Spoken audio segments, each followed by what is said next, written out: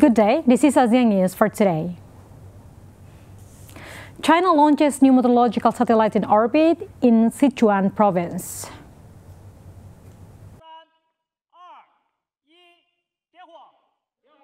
China sent a new meteorological satellite into planned orbit from the Sichuan Satellite Launch Center in Sichuan province. The launch center says the satellite Fengyun 4B or FY4B was launched on a Long March 3B rocket at 17 minutes past 00 Beijing time. This was the 372nd flight mission of the Long March rocket series.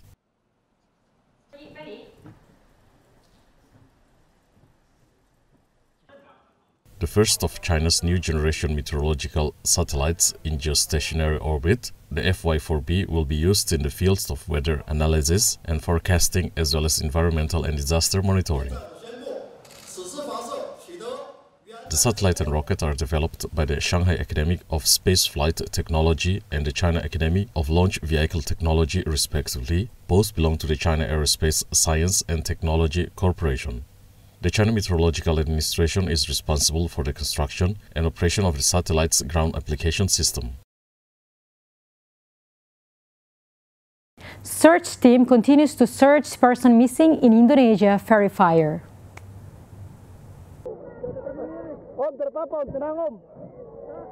The local official says search and rescue teams are looking for a person still missing after hundreds were rescued from a passenger ferry that caught fire in Indonesia's Molucca Sea.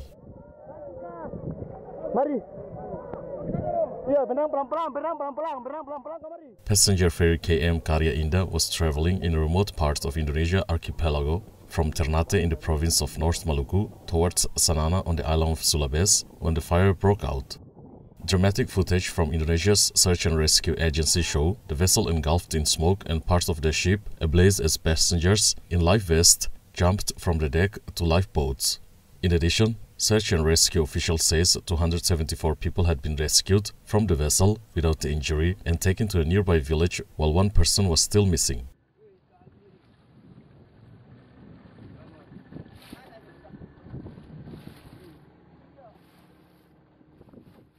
Initial reports suggest the fire may have started in the engine room, Indonesian officials says. They are investigating the cause of the incident.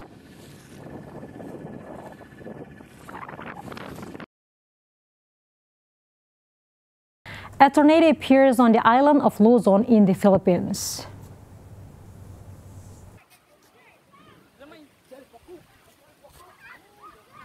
A tornado hit a rural area of Philippines' main island of Luzon. Videos show a funnel cloud spewing dust and dirt near a field in the town of Tumauini in Isabela province. In addition, a media report says it lasted for about half an hour and at one point caused a power cut.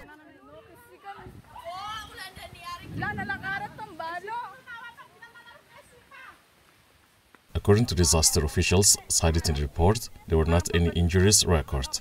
In this event, does not result in damage in the country.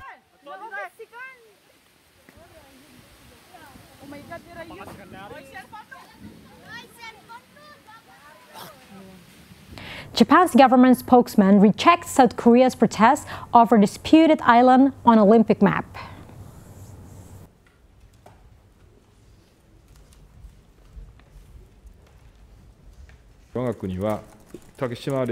Japan's top government spokesman rejects South Korea's protest against the map on the Tokyo Olympics website that show a set of South Korea-controlled islands as Japanese territory, and the International Olympics Committee adds the map is an objective one.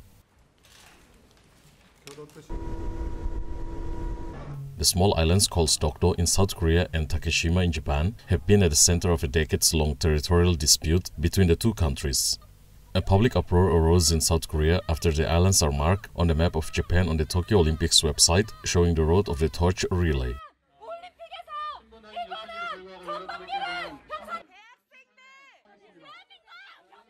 A Facebook video obtained by Reuters shows 3 South Korean students are arrested after burning Japan's Rising Sun flag in a protest outside the Japanese embassy in Seoul.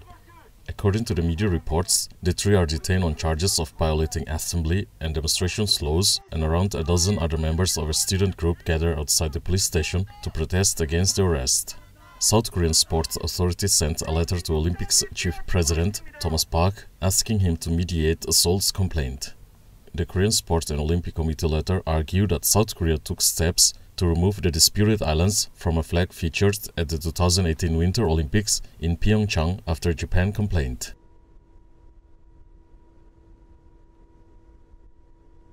Vietnam records new virus curbs in its capital after the factories in north reopen. 635 lao động trong tổng số 7.000 lao động của công ty trách nhiệm hữu hạn. The state media VTV reports the business hub of Ho Chi Minh City in the south began enforcing new social distancing measures to curb the spread of COVID-19 in Ho Chi Minh City for 15 days after the cases increases in the country. Doanh nghiệp này sản xuất các thiết bị linh kiện điện tử theo chuỗi cung ứng toàn cầu, nên để sản xuất trở lại, doanh nghiệp chỉ sử dụng gần 10%. New cases increases because of the reopening of the Bac Giang Industrial Province in northern Vietnam.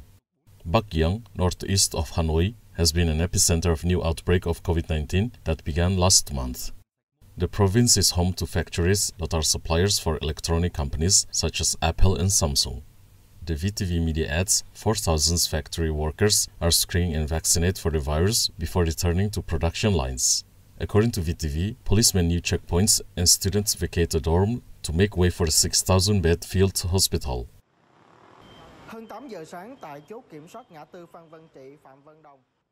According to the government statement, the city has seen a rise in cases related to a religious mission that has recorded at least 125 positive tests. After successfully containing the virus for most of last year, infections in Vietnam have risen since late April, accounting for more than half of the total 7,107 registered cases among its population of 98 million. It still has one of the world's lowest caseloads, with a total of 47 deaths so far.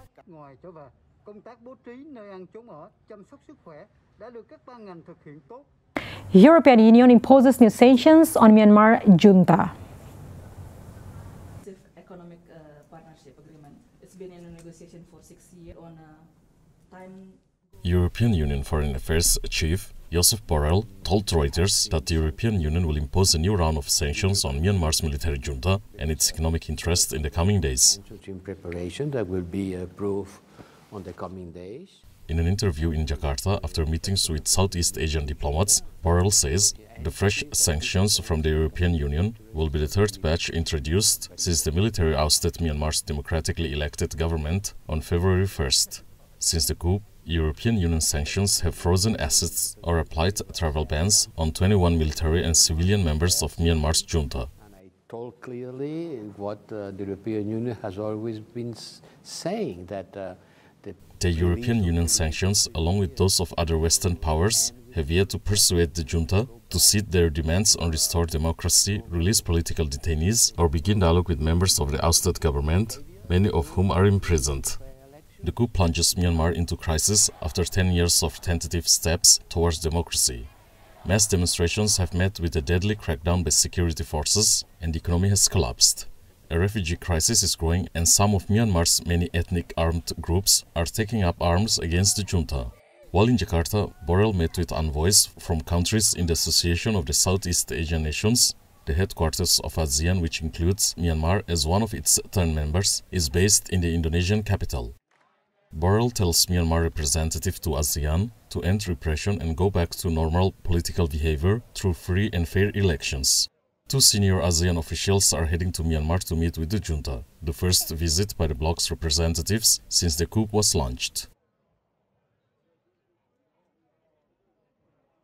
United States urges Myanmar releases journalists detained in Myanmar. It's been a long time. Good to see everyone. The United States reiterated its concern over the detention of American citizens Daniel Fenster and Nathan Mong working as journalists in Myanmar, and called again for their release. And Nathan Mong, both of whom were working as journalists. Speaking at the briefing, State Department spokesman Ned Price says United States consular officers have conducted a virtual visit with Mong and had sought to visit Fenster, but Myanmar's junta had not granted access. The people of Burma. Just one thing at the top. Malaysia implements 2 weeks of national lockdown to prevent a spike of COVID-19 in the country.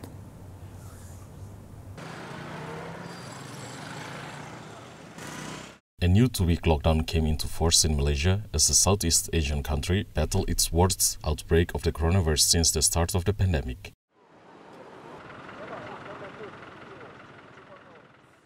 Police set up roadblocks in the capital of Kuala Lumpur and surrounding areas to screen people for traveling without permits as the new restrictions came into effect.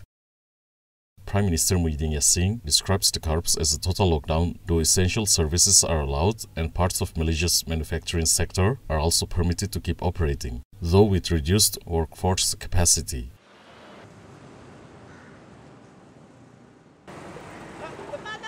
Malaysia reported 7,105 new coronavirus cases, bringing the total number of infections recorded in the country to 579,462.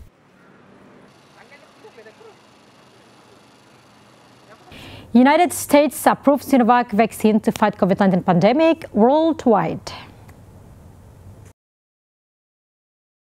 Siddharth Chatterjee, the United Nations resident coordinator in China, during an exclusive interview with China Global Television Network in China, says vaccines as a global public good is very important to the global fight against COVID-19, and the country's experience is worthy of studying by the rest of the world.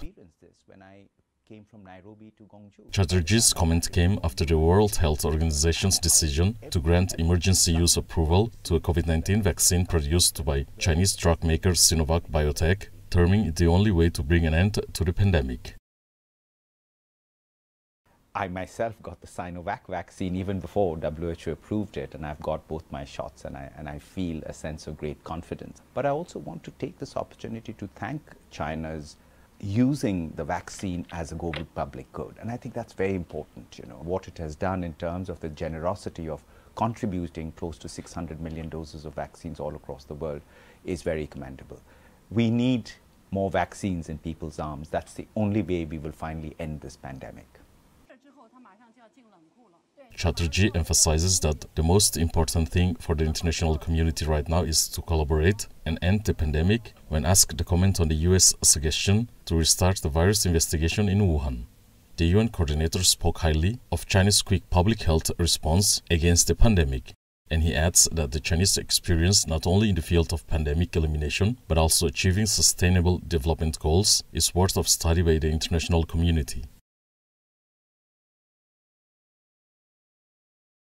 Thai government receives the return of the ancient lintel from the United States, which was stolen 1,000 years ago.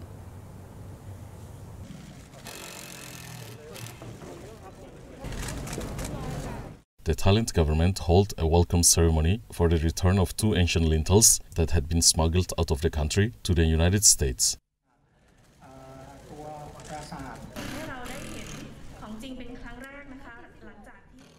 The 1,000-year-old lintels were stolen from Nong Hong and Kowloon sanctuaries and displayed at Asian Arts Museum in San Francisco, and Thailand demanded the return of the artifacts.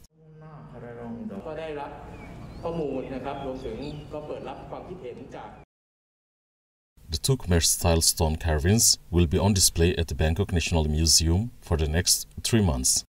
The government will then decide whether they should be returned to their original sanctuaries.